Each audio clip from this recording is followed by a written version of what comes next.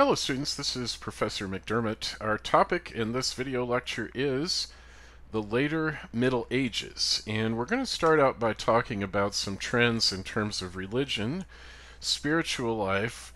First, in female spirituality, how did women's sense of God within the Christian religion develop during the later part of the Middle Ages? Well, there were many important religious figures who were women during this time, even though, as we've said before, women could not be priests, they could not be the Pope. But they could play an important role within the church. One of those women was a lady named Hildegard of Bingen.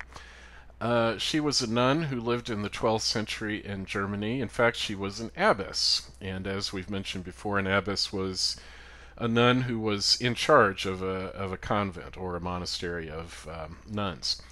And Hildegard was so famous for her wisdom, her intelligence, that even popes and kings would ask her for advice. She wrote many books on a number of different topics, not only spirituality and religion. She also wrote poetry and songs, and she wrote books of medicine and scientific textbooks. So this was a very accomplished intellectual leader during the 12th century, Hildegard of Bingen. In terms of her religious views, Hildegard really had a strong emphasis on the suffering of Christ, and she had the famous vision that you see depicted on the left, where you see Christ on the cross, and out of his wounded side is flowing blood and water, which Mary, the mother of Jesus, is gathering up in a chalice. And so this, which is a cup, like the cups that priests would use when celebrating the Eucharist, when distributing Holy Communion. And so clearly this vision was meant to connect Holy Communion, the Eucharist, the body and blood of Christ, with the suffering of Christ, and as if to say that it's really from Christ's suffering that the church comes.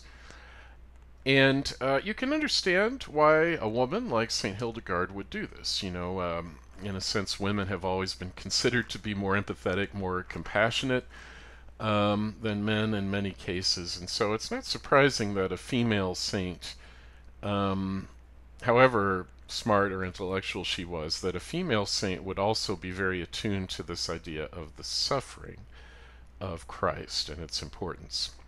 We now call her St. Hildegard because Pope Benedict XVI recently declared that she was a saint and also a doctor of the Church. That means one of the greatest thinkers in the history of the Catholic Church, St. Hildegard of Bingen. Another theme, besides the suffering of Christ, that pops up a lot in the writings of female mystics, religious figures from the Middle Ages, is the idea of Christ as their bridegroom, as their husband. And one source for this image is in the Bible, actually, the book called the Song of Songs, or in some Bibles called the Song of Solomon. It's basically a poem about a woman who is longing for her beloved, for her spouse, and it's a beautiful, very beautiful love poem. But in the Christian tradition, it's always been taken as symbolic of the soul's longing for God. And so it's not surprising that these women who gave up husband and family to live a celibate life in a convent would, in a sense, think of themselves as being married to Christ, you know, filling that emotional gap in their lives. So this becomes a very powerful idea, Christ as the husband of these nuns.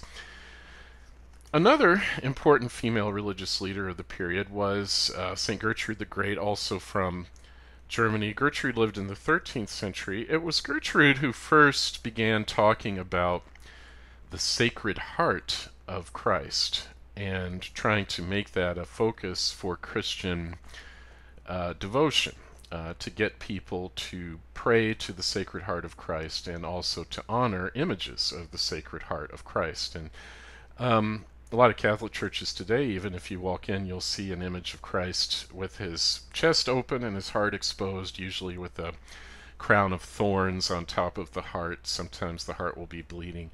But again, the idea is that great love of Christ for all humanity as expressed in his suffering on the cross. And this was, in a way, a new theme in medieval religion. If you look at earlier images of Christ, they don't really emphasize the suffering as much. They depict him as the powerful ruler of the universe, very strong, very masculine. But with this new emphasis on Christ's suffering, you get, in a sense, a more vulnerable Christ, someone that people can connect to, no matter how poor or lowly they are. And this new emphasis on Christ's suffering really comes from the work of these women religious leaders from the Middle Ages. Well, what about the men? Well, I think we get a typical example of male spirituality from the Middle Ages when we look at an order of monks known as the Cistercians, who were founded in 1098 when some monks from a Benedictine monastery decided that their abbey, their monastery, was too lenient, it was too lax, that they were not really able to lead a true Christian life in their Benedictine monastery. Excuse me. And so they decided to leave their monastery and start a new one called the Abbey of Citeaux in France, and hence from that place, Citeaux in France, we get this name, the Cistercians. The Cistercians were determined to lead a very rigorous, very difficult life of penance, that is, making themselves suffer along with Christ. So, for example, the Cistercians only ate meat twice a year on Christmas and Easter. And they lived a very poor life, a very simple and humble life, mostly consisting of prayer, and they were supposed to remain in silence, complete silence at nearly all times. There was only once a week where they actually allowed to talk to each other. Or I say were, but actually are, because there are still Cistercian monasteries in the world today. In fact, there's one in Georgia. The Monastery of the Holy Spirit in Conyers, Georgia, comes from this Cistercian tradition. So in a way, this is a very masculine type of spirituality. They saw themselves as, in a way, soldiers for Christ. They're living this very rigorous, difficult life for the sake of God. The most famous of all Cistercians was Saint Bernard of Clairvaux, also a doctor of the Church. Wrote many important texts on the spiritual life, and thanks to St. Bernard, partly, and to the attractiveness of this lifestyle for many medieval men, the movement, the Cistercian movement, spread dramatically, so that by the year 1200, barely more than 100 years after the order was founded, there were already 500 Cistercian monasteries in Europe. So very, very popular among a certain kind of man who wanted to give up everything for God. Now, if it was understandable that women, nuns, would imagine themselves in a relationship with Christ as their bridegroom, you might be able also to imagine who these monks, these male monks, took in a way as a focus for their spirituality, namely the Blessed Virgin Mary, the mother of Jesus. And many of these monks saw themselves as being in a kind of mystical marriage with Mary, who always was taken to symbolize the Catholic Church as a whole. So as if these monks were married to the Church and married to Mary, the mother of Jesus, in a sense. And so Mary becomes an even more important figure in the Catholic Church during the Middle Ages, thanks to this kind of monastic spirituality. You see many, many images in churches and cathedrals of Europe of like the one on the left there, Madonna and child images we call them, with Jesus portrayed as an infant sitting on his mother's lap, and these are very joyful, happy images, as you can see. Again, very different from the earlier kind of portrayal of Jesus, like what you see in the bottom right-hand corner, of a sort of majestic and kind of stern, tough-looking Christ. Um, so medieval people really liked praying to the infant Jesus. In a way, that image of Jesus on the left doesn't look quite as powerful as that very strong Christ at the bottom. But he does look more approachable, doesn't he? And so a lot of medieval Christians preferred to pray to Jesus as an infant, and also to pray to Jesus through his mother, Mary. All right. Well, we've been talking a lot about love today and images of love, and now we come to one of the most famous of all medieval love stories, the tragic story of Heloise and Abelard. Who were they? Well, Peter Abelard was a professor at the University of Paris, the greatest university of the Middle Ages in Europe. He was a famous philosopher already before he ever met Heloise. He was very known for having, very well known for having written the book Sic et Non, which means in English yes and no. This was a book that placed different texts from earlier writings from the church side by side, texts that disagreed with each other, and it challenged the reader to decide how to reconcile those texts, how to reconcile the disagreements between the different opinions from earlier Christian thinkers. So this text was widely used in universities in the Middle Ages.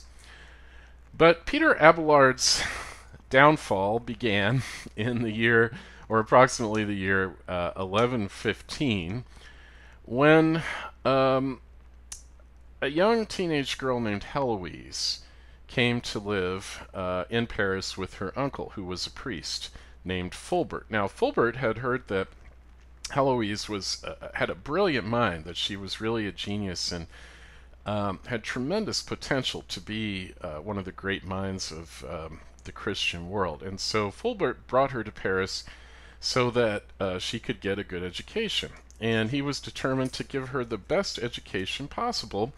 And so he hired none other than Abelard to teach Heloise, and invited Abelard to come live in his house.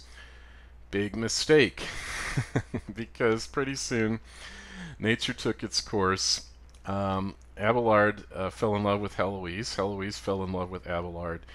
And she got pregnant and later bore Abelard a son, whose name, by the way, was astrolabe, which was a kind of instrument used by navigators at sea to determine where they were on the Earth's surface. So I'm not sure where they came up with that name. But in any case, they were married secretly, but Fulbert, of course, was furious with Abelard, who he saw as having betrayed his trust by seducing his niece Heloise, and he vowed revenge. And so one night, a gang of thugs hired by Fulbert burst into Abelard's bedroom, held him down, and castrated him. That is, removed his testicles. And Abelard, poor Abelard, wrote a book about this called The Story of My Misfortunes, which became really famous throughout Europe. And he then became a monk, joined a monastery. Heloise, too, was sent to live as a nun in a convent, and later she became an abbess.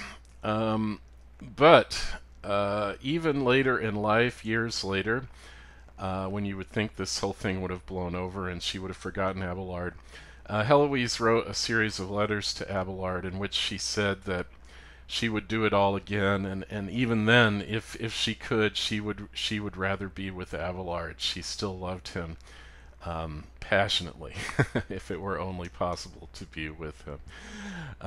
And so this became kind of a legendary love story from the Middle Ages, and those troubadours, those wandering musicians, composed many, many songs and poems about the doomed love of Heloise and Abelard. All right, well, we talked about the Capetian dynasty, which ruled over France. And we said earlier that at the beginning of the Capetian dynasty, these kings were quite weak, and that the great lords of France often had more power even than their kings. But that began to change in the 13th century with a couple of rulers, Kings Philip Augustus and King Louis VIII, who were determined to build up the power of the Capetian dynasty, to build up the power of the royal house of France. And their strategy for doing that was very clever. Philip Augustus decided to ask the Pope to launch a crusade, not against Muslims this time, but against a group of heretics who lived in southern France who were known as the Albigensians or the Cathars. And of course, you remember a heretic is someone who disagrees with the opinion, the religious beliefs of a certain church. And the Cathars, the Albigensians, certainly did agree strongly with the teachings of the Catholic Church. They were very much like the Manichaeans. Remember them? The ones who believed that there was a good God and an evil God, and that this world was completely evil because it had been made by the evil God. The Albigensians saw this world as corrupt and evil, and so the priests of the Albigensians, the ones who were really trying to live a perfect life according to their beliefs, gave up sex. They ate very little. They never ate meat, and their goal was to, in a way, transcend this world and lead a completely spiritual life. In a sense, they were they were basically vegans who did not embrace this world in any way, and that was actually very different from the Catholic viewpoint. Even though the Catholic Church also asked people to restrict sexuality to marriage and asked people not to eat certain foods at certain times of the year, nevertheless, the Catholic Church always taught that this world was basically good because it had been made by God, and the things of this world were not evil in themselves as long as they were used for good purposes, like married love, family life, and so forth.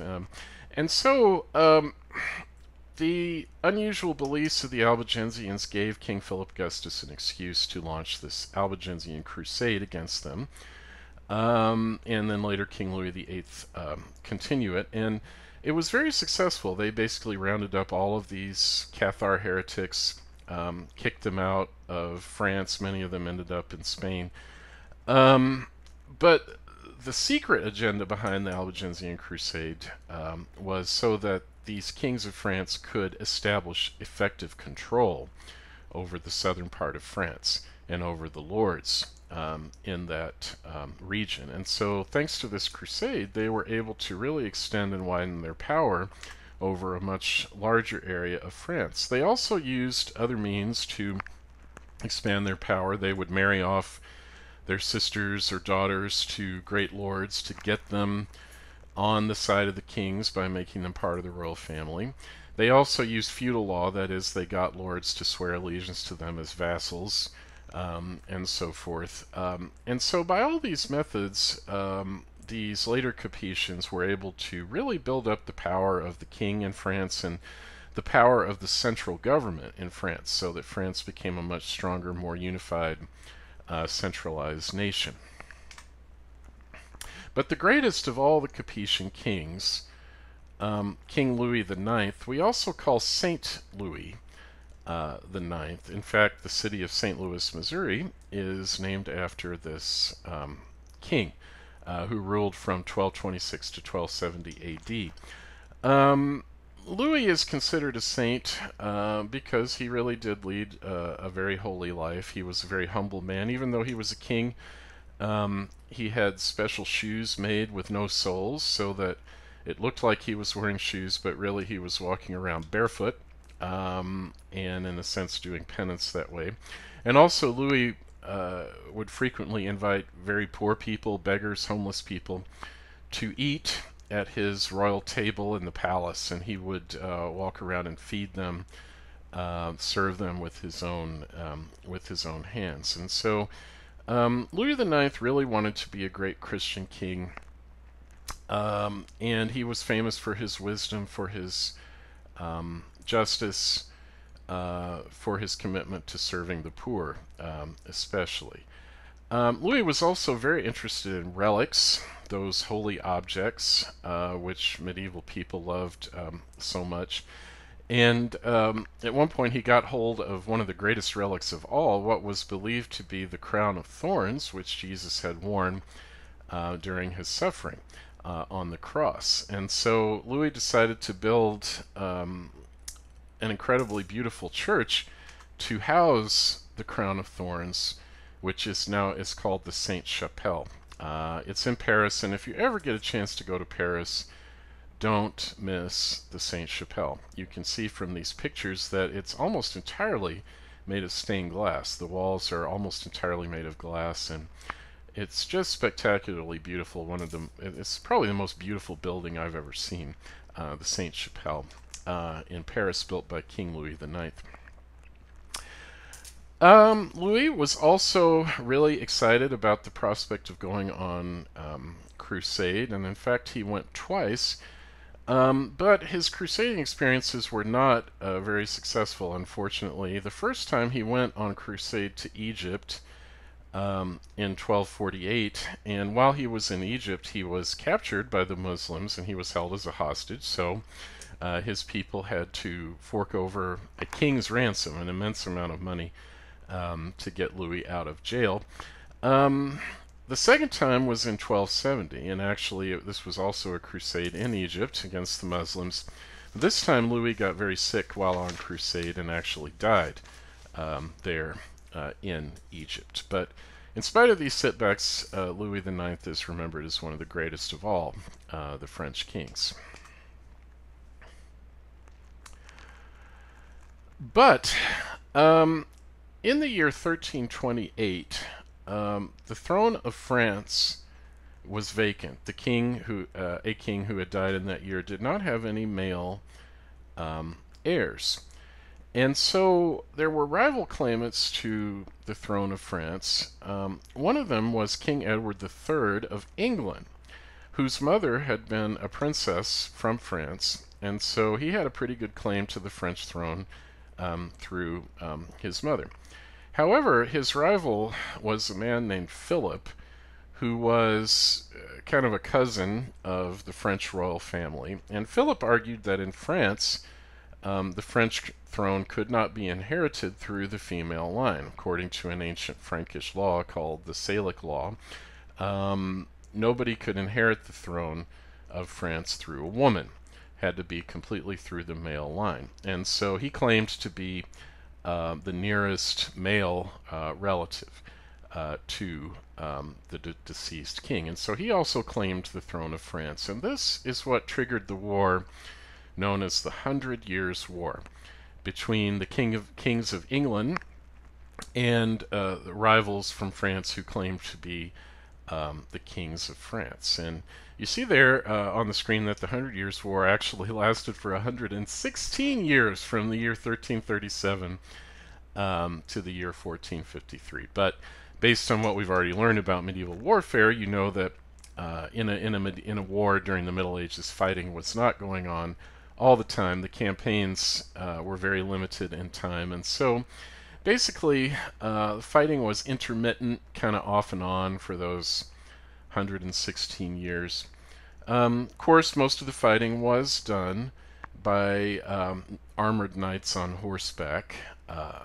And I'll just mention this word chivalry. It's related to the word cavalry, which means fighting on horseback. Chivalry is a related term that brings in the whole concept of knightly behavior, how knights were supposed to treat women, especially, with a kind of special courtesy. But the English had a special secret weapon.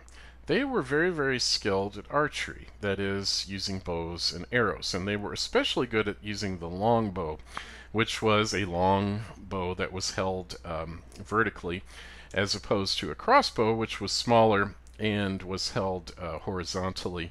The English archers were fantastically skilled at using the longbow, and they proved this on a couple of occasions, especially during the Hundred Years' War. First, in the year 1346 at the Battle of Crécy, when the English longbowmen really pounded the French cavalry and the French crossbowmen. And what the English longbowmen were very good at was aiming at the parts of a knight's armor which were the least protected, which were the neck and the armpits. And they were also very good at attacking the horses, who also wore armor, by the way, but it was not the solid armor. Obviously, it was what was called chain mail, kind of linked loops of armor. But in any case, the English longbowmen knew where to aim to hit the chinks in the armor, and so they were very good at defeating the French knights in that way. Later, in the year 1415, under King Henry V of England, the English archers once again won a smashing victory over the French cavalry, the French knights, at the Battle of Agincourt. And this is kind of the climax of Shakespeare's great play, Henry V, the Battle of Agincourt. And so early in the Hundred of Years' War, things seemed to be going all England's way, thanks to the English longbowmen. But the Hundred Years' War had to be interrupted for about a year in 1348 because of the arrival of a new disease in Europe known as the bubonic plague. And by the way, this disease is still around. Every year, a few people, even in the United States, get the bubonic plague. Fortunately, though, now it can be treated with antibiotics and cured quite easily. But in the Middle Ages, no one knew what caused it, and of course, no one knew how to cure it. What did cause it, the bubonic plague, to spread throughout Europe, had to do with trade, increased trade with the Middle East and the Muslim world. Now, you might think that with the Crusades there would be more hostility than ever between Europe and the Muslim world, and in a sense there was, but there was also more contact, because you have the Crusader states now in the Holy Land, and they are in contact with Muslims regularly, and actually, in a way, the Crusades opened up channels for communication and for trade with the Muslims, and through the Muslim world for trading with the Far East. But in 1348, a ship which docked, I'll show you on the map here just a second, we'll come back to this slide, but a ship that docked in the south of France at Marseille unloaded cargo from the Middle East, and on that ship were some rats, and on the rats were fleas, and the rats also exited the ship when it was unloaded. The fleas went with the rats, and then the fleas jumped off the rats and onto people, and this is how the bubonic plague is spread, because the fleas were in turn infected with the bacteria that causes the plague. And so it started in Marseille, and as you can see here on this map, by June 1348 it had spread into France and around all of Italy. By December 1348 it was in England, and it continued to spread until by 1350 the plague had reached all the way up to Scandinavia. Actually, I say the plague, but there were three kinds of plague that were involved here. The bubonic plague was the most widespread sort. It attacks the lymph nodes, the lymph system of the body, and it's called the bubonic plague because it causes the sufferer to have buboes, which are large purple pustules. Okay, kind of like gigantic blue-black pimples that appear all over the body and spread. The pneumonic plague is transmitted by coughing, so in a way it's actually even easier to transmit than the bubonic plague because you don't even need a flea or a rat to do that. It can be transmitted from person to person. Finally, the septicemic plague attacked the bloodstream. But the result of all three varieties of plague was absolutely catastrophic for Europe, because when the plague hit a community, you know, people literally could get the plague and start showing symptoms in the morning and be dead by evening.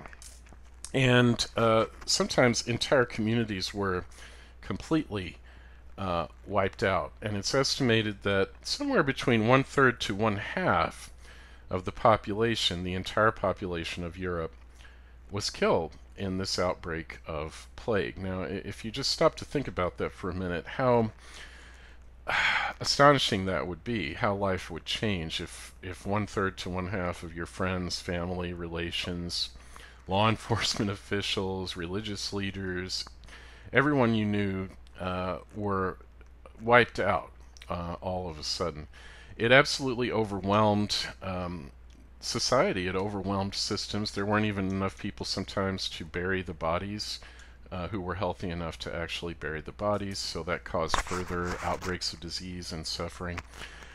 So this was really an earth-shattering, mind-blowing event in the history of Europe, what was called the Black Death. The Black Death. Now, in response to this disaster, there were basically two reactions that were widespread. One was represented by groups of people known as flagellants, who decided that the plague resulted from God being angry with the people of Europe. And so they decided to appease God's anger, they would punish themselves. And so they would go around Europe flagellating themselves, that is, beating themselves with whips, in a very extreme type of penance or penitence, punishing their bodies. As if to say, God, look, you don't need to punish us anymore, we're punishing ourselves. So that was one response. Now, of course, I mean, you have to understand that these people did not know about bacteria. They didn't even have microscopes yet. They had no idea what caused this disease. And so it was, in a way, natural for them, based on their belief system, to link it to religion and to try to come up with a religious solution to what they saw as a religious problem, God being angry with the people. But the other common reaction, really went to the other extreme, what we call hedonism. In other words, there were quite a few people in Europe who decided, hey, you know, God is mad at us, we're all going to die, woohoo, let's party. You know, let's just enjoy ourselves in the little bit of time we have remaining. So another common reaction was for people to simply indulge in sensual pleasures for what little of life that they thought was remaining to them. Very contradictory responses. But whatever the response, the result was catastrophic in the short term, but in the long term, you know, no matter how terrible a disaster is, there's always someone who benefits from it in the long term. And in this case, who benefited were poor workers, including the serfs in Europe, because according to the law of supply and demand, obviously with the Black Death, the number of workers available went down dramatically. And that meant that those workers who survived were able to charge more for their labor, because labor suddenly was scarce.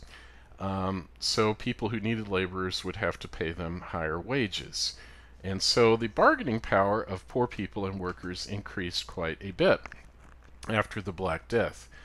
The position of serfs also improved as well in general, because a lot of manors with the population loss of the plague caused, were not able to continue operating. And sometimes lords would just say to their serfs, look, we're going to have to shut down the farm. We just can't go on.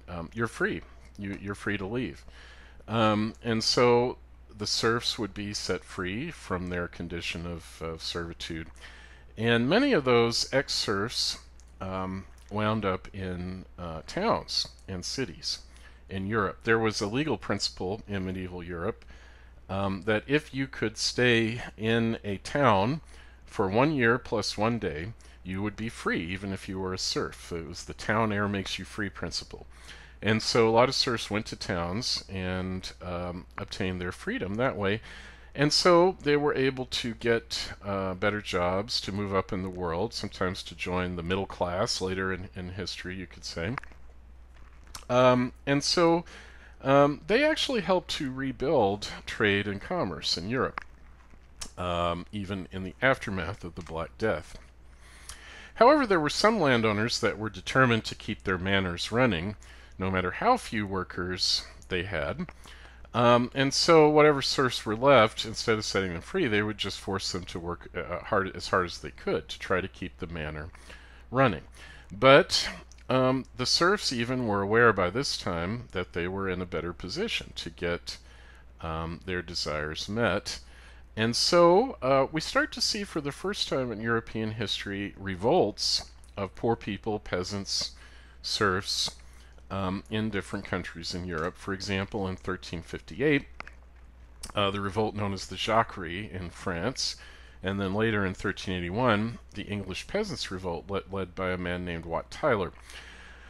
Now, neither of these revolts were successful, but they were a sign that in the aftermath of the Black Death, the poor people in Europe simply were not going to accept the status quo. It was the beginning of what we could now call class consciousness, and the idea that poor people have rights too, and that under certain circumstances, they too would assert their rights within society.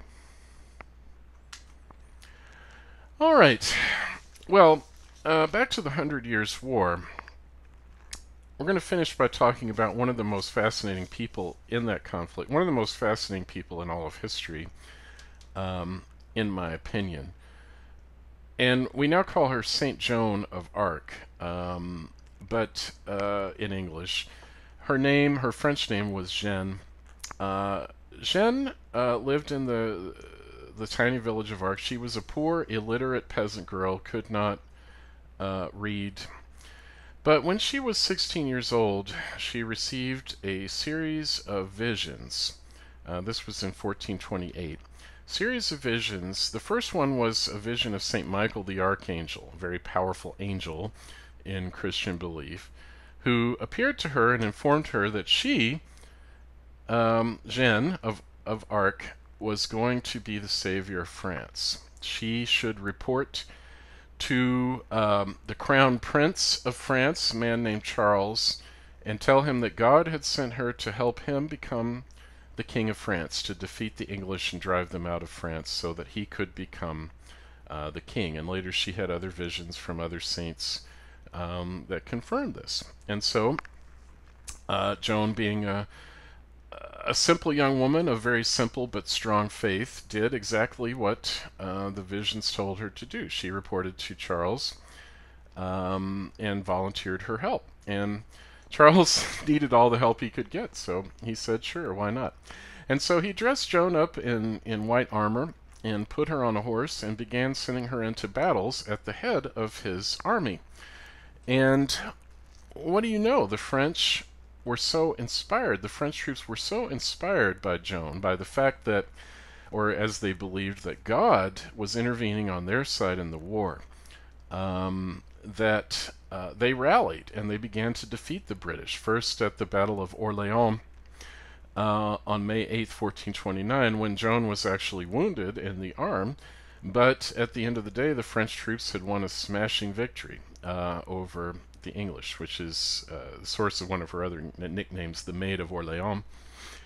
By July 16th, the French army, under Joan's inspiring leadership had managed to take the city of Rheims, and it was in the Cathedral of Rheims that the French kings had to be crowned. And so this meant that Charles, the crown prince, was now crowned King Charles VII of France, thanks in large part to the inspiration provided by Joan of Arc. However, Joan's luck ran out, and she was captured by the English army. Now, the English were also, of course, part of the Catholic Church, and they had their own Catholic bishops and priests. And so the English Catholic leadership, the bishops of England, put Joan on trial as a heretic and a witch. She was found guilty, and she was burned at the stake as a heretic in the year 1431 at the age of 19.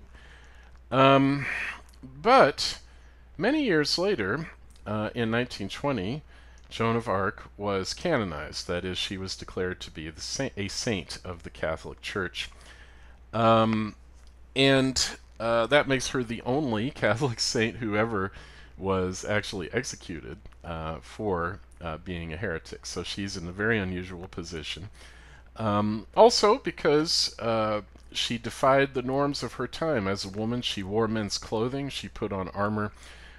She did things that women were not supposed to do. She did them because she believed God was telling her to do them. So really, really extraordinary figure in world history. And in a way, Joan of Arc, you could say, saved France. So that eventually the French did win the 100 Years' War. And the French would have their own French kings, not the English kings.